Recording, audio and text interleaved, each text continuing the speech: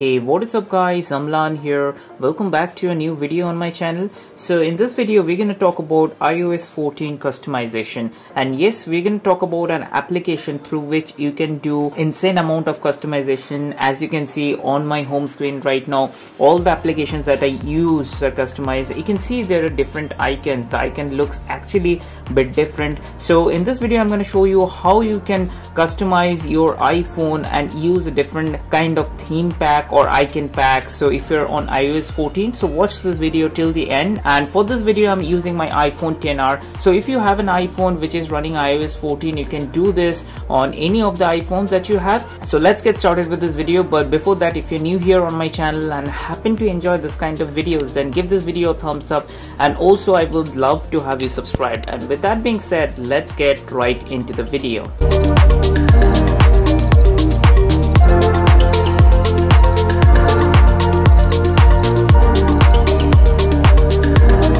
Alright guys, so the name of the application is Moloko. So as you can see, this is the application name.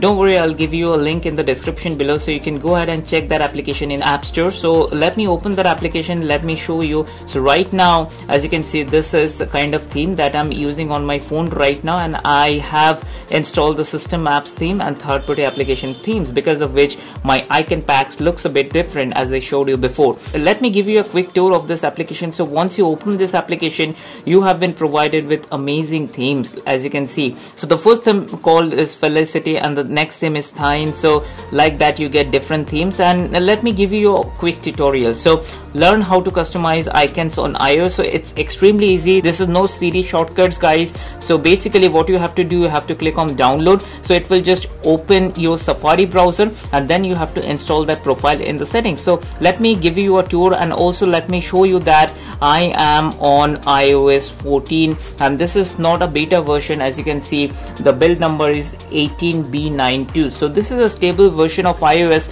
but for you to install any kind of profile, so if you're on iOS 14 stable version, what you have to do, you have to open Safari and you have to go to betaapple.com. So you have to go to betaapple.com. So as you can see, let the website load this. So once you load this website, you have to enroll your device for the beta update. So click here, so click on enroll your device. So once you click on enroll your device, then you would be given a link to download your profile. So you have to continue with your Apple ID. I have already done that, I'm not going to do that.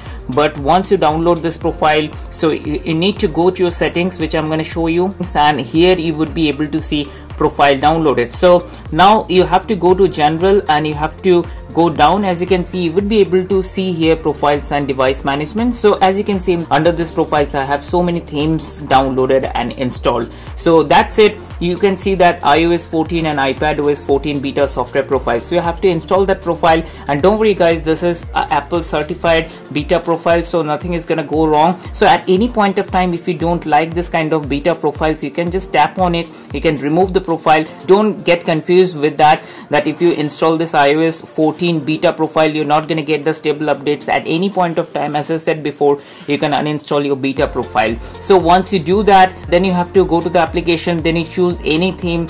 Let's suppose I want to download the system app for this theme. So it will basically open the Safari and you have to click on allow. So once you click on allow, then you need to go to the settings. Here you would get that the profile is downloaded, and you have to select that and you have to install that. So it is as easy, guys. So this is a pretty good way to do a lot of customization on your iPhone if you're running iOS 14. So this is what I wanted to show you in this video, and it looks beautiful actually. So these are not any Siri shortcuts. So basically, if I tap on phone, if I tap on Safari, it will actually open my Safari. If I tap on WhatsApp, it will open my WhatsApp. So as you can see, so it is not Siri shortcuts. These are actual applications, and these are actual icon theme packs that I have downloaded. So if you're liking this video, give this video a thumbs up, and also let me know in the video comment section that what and all videos you want me to make in the future. Do you like the kind of customization videos that I make, or iOS updates videos? What exactly do you want me to make? So I'll make those videos in future. So then again, I hope you enjoyed this short video. If you do enjoy the short video, then give this video a thumbs up, and also do subscribe to my channel, as it gives me a lot of motivation to make more of this kind of videos for you guys. And with that being said, I will see you on my next video. Bye.